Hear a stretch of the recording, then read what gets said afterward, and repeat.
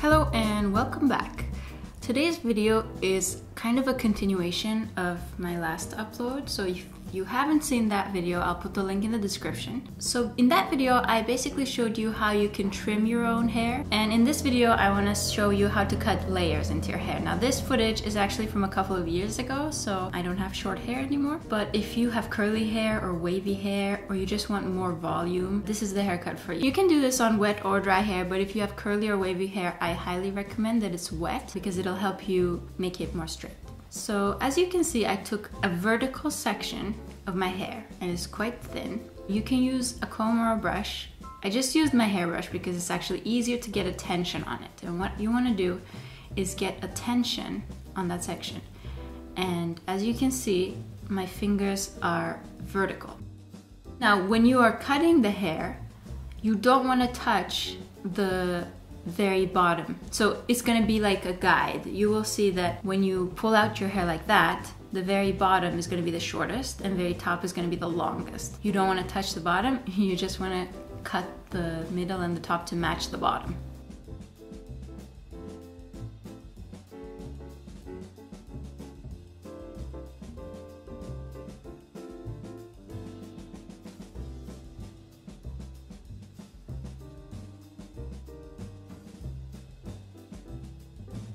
Okay, and this is how I cut the front. So after you do your whole head, you do the layers, you can brush forward, sort of like your bangs, and this is how you get those nice face framing layers. I literally just cut a straight line. It's almost like cutting a very long bang. But as you can see, what I'm doing is I'm leaning forward. So that hair falls like straight out of my head. The leaning forward is the key part there. You have to lean forward and do that. I'm just shaking it out. And that's basically it. Oh my gosh, I didn't record very detailed tutorial there, which is probably why I deleted this video. Anyway, as you can see, you can get really nice layers this way. And if you do my first technique before you do this, you will get like this exact same haircut.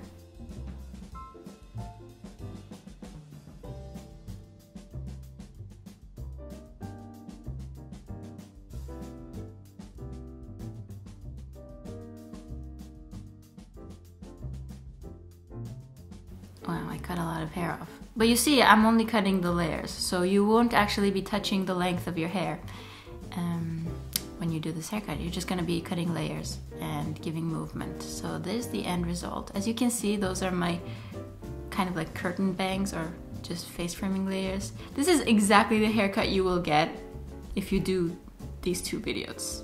And I will try to show you a little bit in more detail how to do this technique. So I'm gonna record some footage for it from today, but I'm not gonna cut my hair today, but I'm gonna show you what I mean by taking a vertical section and not touching the bottom. Okay, I'm gonna do that right now, jeez. Start by parting your hair in the middle, in the back. And then, a little comb will help with this, but I was taking a small vertical section. So vertical section means it's like that.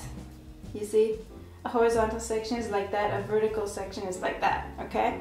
So I'm brushing it straight out. So this is called a 90-degree haircut. Oh my god, what is this position?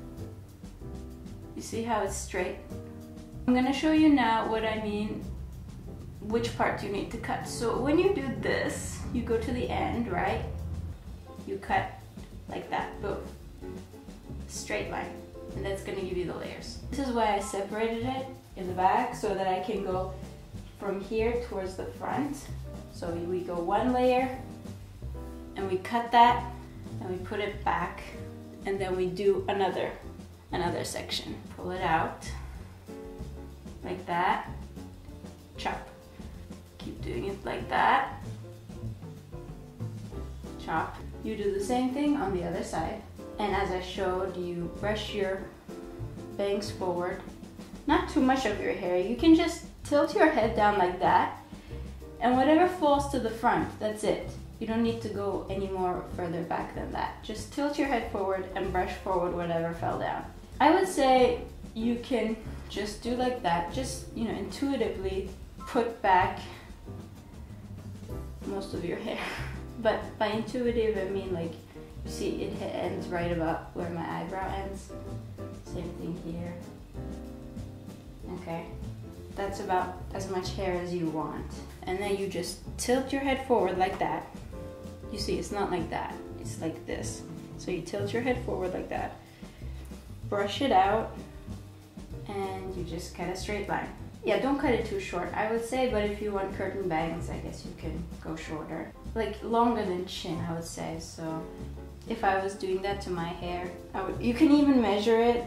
You know, you can say, oh, I'm gonna cut it right here. How would that look? And then you take that and you measure it. Oh, it would go around here. So then you cut it. Okay, I hope that makes sense. Curly or wavy hair, it is more forgiving than straight hair. So even if you kind of mess up, it's gonna be okay. But as long as you follow this technique, it's very unlikely that you're gonna mess it up because it's so simple. I hope you learned something. I hope this gives you some confidence in cutting your own hair at home, especially if you want to grow it out. And thank you for watching.